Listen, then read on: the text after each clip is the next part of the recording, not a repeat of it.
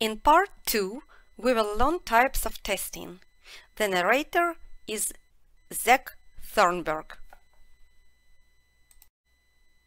Content: black box testing, white box testing, positive testing, negative testing, static testing, dynamic testing, functional testing, non-functional testing, regression testing, retesting. Black box. Black box testing is also known as behavioral or eye-to-eye testing. The main focus of black box testing is on the functionality of the system as a whole. It analyzes the functionality of a software or application without knowing much about the internal structure and code of the item. It compares the input value with the output value. It is done from the user's point of view on the front end UI user interface. White box. It is based on the knowledge about the internal logic of an application code. It means that a tester must be well versed with the programming language and the other tools as well as techniques used to develop the software. Positive testing. It is a type of testing which is performed on a software application by providing the valid data sets as an input. It is done to make sure that the software application behaves as expected with positive inputs. Positive testing is performed in order to check whether the software application does exactly what it is expected to do according to the requirements. Negative testing. Negative testing is a software testing type used to check the software application for unexpected input data and conditions.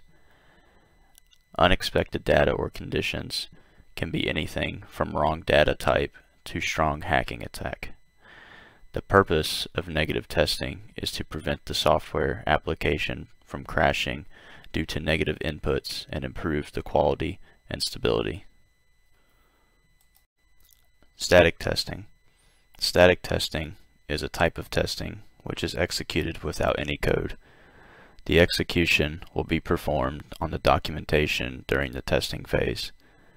It involves reviews, walkthroughs, and inspection of the deliverables of the project.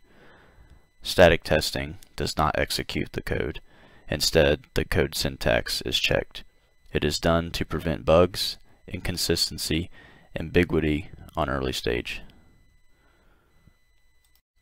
Dynamic testing.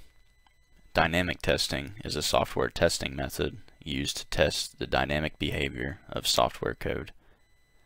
Dynamic testing is when you are working with the actual system by providing an input and comparing the actual behavior of the application to the expected behavior. In other words, working with the system with the intent of finding errors. The main purpose of the dynamic test is to ensure consistency to the software. Functional testing. The purpose of functional tests is to test each function of the software application by providing appropriate input, verifying the output against the functional requirements. Functional testing mainly involves black box testing, and it is not concerned about the source code of the application.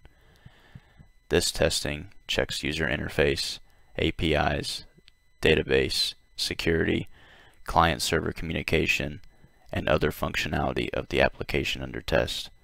The testing can be done either manually or using automation. Non-functional testing. It is a type of software testing to check non-functional aspects of a software application, for instance, performance, usability, reliability, load testing, stress testing, security, volume, and recovery testing. One of the objectives of non-functional testing is to ensure whether the response time of software or application is quick enough as per the business requirement. Regression testing. Regression testing is a full or partial selection of already executed test cases which are re-executed to ensure existing functionalities work fine. This testing is done to make sure that new code changes should not have side effects on the existing functionalities. It ensures that the old code still works once the latest code changes are done. Retesting.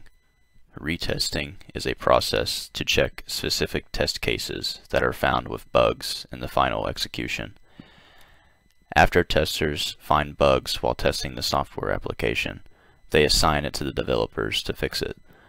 Then the developers fix the bugs and assign it back to the testers for verification. This continuous process is called retesting.